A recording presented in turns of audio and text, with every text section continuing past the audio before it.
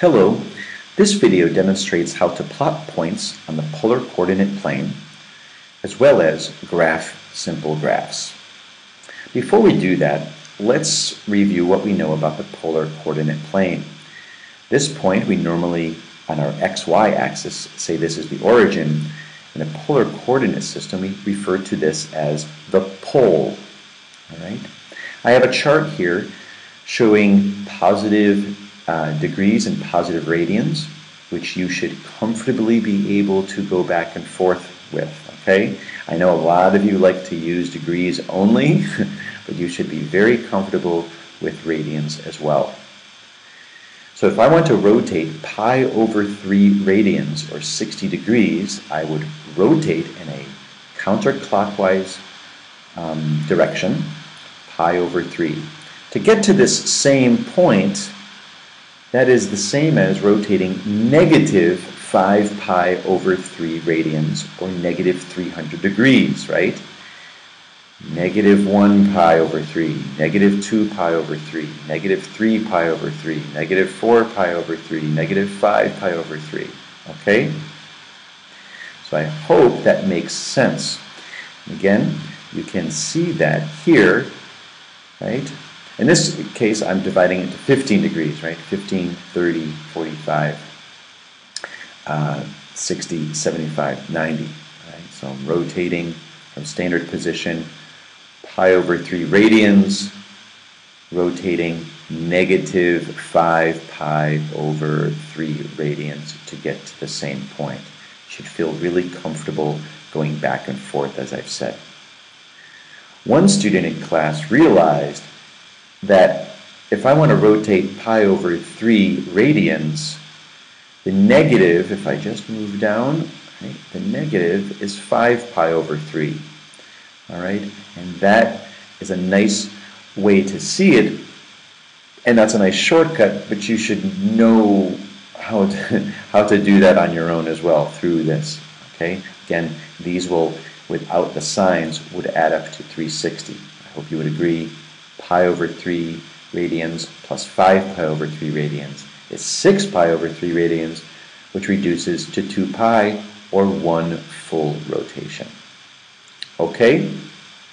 So, let's look at graphing 4, which refers to our radius, and the angle of rotation, in this case, pi over 3. So, what this says is, and that, again, remember, that's a point, right? So that's this point right here. All right? So what that says is I'm going to rotate from standard position, pi over 3 radians, and get to that point. All right? I could rotate negative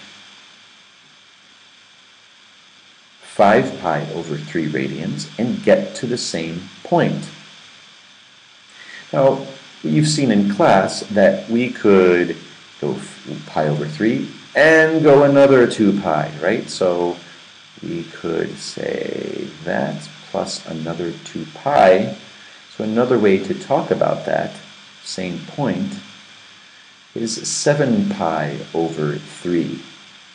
All right, and I'm hoping you're able to add those two quantities, pi over 3 plus 2 pi. Now, what if I have negative 4? What that says is, what if I rotate all the way over here and go back 4, and that's where the negative 4 comes from, okay? So in that case, I'm rotating pi over 3 and another 180, another pi, correct? Or 4 pi over 3. All right? Rotate 4 pi over 3 and go back 4. All right? If I want to rotate in a clockwise position, again, here's 2 pi over 3 and 4 pi over 3. So you can say it's negative 2 pi over 3. Okay? And similarly, we could rotate 4 pi over 3 and another 2 pi. Okay? So we could also say another 2 pi would be 10 pi over 3. Right? Rotate 4 pi over 3, another 2 pi, and go back 4. Okay? And similarly, I could rotate negative 2 pi over 3 and go another 2 pi in the clockwise position. Right? So subtracting another 2 pi. And what does that give us? That gives us negative 8 pi over 3. And I understand this takes a little bit to get used to. So again, you need to practice this, okay? Often you will get a point and you will be asked to represent the same point in maybe 3 or 4 different ways, okay? Let's graph r equals 3. Now, remember, r represents the radius. So all that says is, this is going to be a little weird to do, I think, the way it works.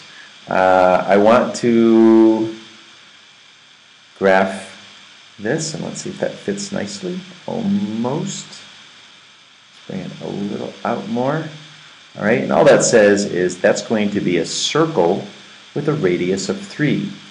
No matter what angle we are rotating, the radius is always 3. So we're going to get the collection of all points for any rotation where the radius is 3.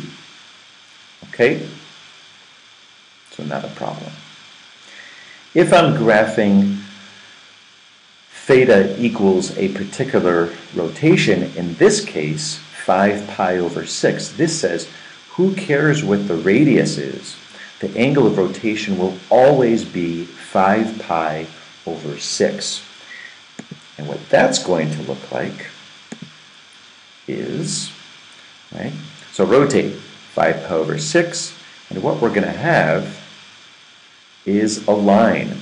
So no matter what my radius is, 0.5, 1, right, 3, the angle of rotation is 5 pi over 6. Now notice it's a line, so it extends forever in this direction and forever in this direction. That implies that if we go back here, another way to talk about this circle is r equals negative 3. Right? And again, I understand that distance can't be negative, but remember when we talked about this, right?